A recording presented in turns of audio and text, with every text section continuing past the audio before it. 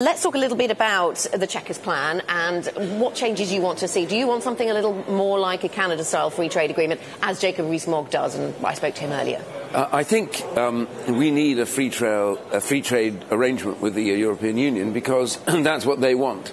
And they don't want Chequers because Chequers gives peculiar access to their market. They don't want that without the four freedoms.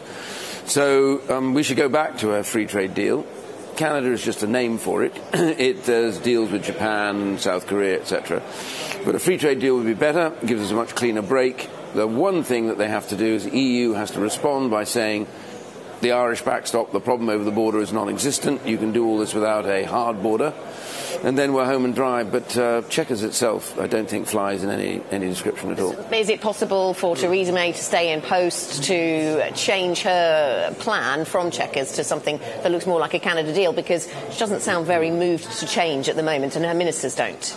No, but I'm hoping that they will get round to that because it makes sense. Right now, Chequers we've been told by the EU Chequers doesn't work. So the government has to come back with something better. And I think the free trade arrangement, which was published by an organisation called the Institute for Economic Affairs, that put this out about a week ago, and they said there is a very good reason for a free trade arrangement. It could be a very good one. The European Union wants it, but we have to make sure it's for the whole of the United Kingdom. Isn't it a bit early to say that Chequers won't fly with the EU because this is just a part of the negotiation and perhaps there's still room for Chequers to work? Well, I don't think it does work because it doesn't work for us either. It doesn't work because we'd be half in to their rule book, not a joint rule book. That is to say, all their regulations, we'd have to abide by those. Basically, we would be rule takers from the European Union. It's not what people voted for. They voted for a clean break, take back control of your borders, your laws, your money. This would leave us being adjudicated in a sense by the Court of Justice. Greg Clark, the business secretary, said that business wants Chequers, not a Canada-style deal. I spoke to the BCC earlier on, and they said that we just need to. What business wants is some security, certainty. We need to stop debating this now, and we need to move on with something as the proposal. I agree. I don't think business wants Chequers. I think some business might want Chequers, but bear in mind that only 8% of our companies actually export to the European Union. There are 92% that don't have that issue. So we have to provide for them.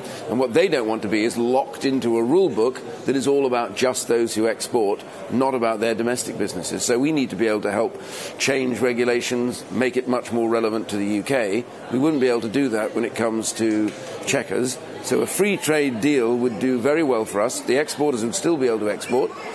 This just-in-time nonsense, by the way, it's rubbish. I used to be involved in that before. There are plenty of things that are imported from outside the EU at the moment that arrive just in time. So the idea that suddenly, unless it's from the EU, it's not going to work, that's not true. But there'll be added friction. Well, it depends what you mean by added friction. What you do with just-in-time is you allow for the time that's necessary to cross the border. I don't believe there should be any. I think there should be no border checks at all. I don't think you need those. Most of the kind of stuff we're talking about is pre-declared through people who have got that, what they call authorised economic operators, trusted traders. All this stuff can be done. So a very minimum of friction can be allowed. It's not in the interest of Europe. Wouldn't be in the interest of us either. What is Boris Johnson limbering up for? Well, he's making the case against Chequers' deal, which is what he's doing. That's all he's doing. Well, he's not. There's no talk about leadership. There isn't? No, there shouldn't be, because the Prime Minister is here. No one's talking about getting rid of her. This is all about Chequers. He resigned over Chequers. He has to make the case why Chequers doesn't work, as I've said earlier on. So I think it's quite legitimate. But is it quite legitimate to call the proposals deranged and preposterous and still not to step up to the plate and put your hat in the ring to take it in a different direction? Well, he's right about it. I mean, my general view is that Chequers is a bad deal, bad for us, bad for them, and therefore free trade is what we want. So I think Boris's language gives it a bit of colour, but it is true at the end of the day when you strip away all of that. What are you left with? You're left with a trade deal that doesn't work. But we want a free trade deal that would work, and I think we can get Europe across that line. So it's still possible to find a deal under Theresa May that Parliament will back, that she can get enough Parliament support for? If we go to a free trade arrangement, then I think Parliament almost certainly will back that at the end, because it's the best offer that's on the table. I don't think Chequers will fly. The Labour Party doesn't want to back it anyway. But I think a good free trade arrangement that gives us that flexibility, I think, will get through Parliament.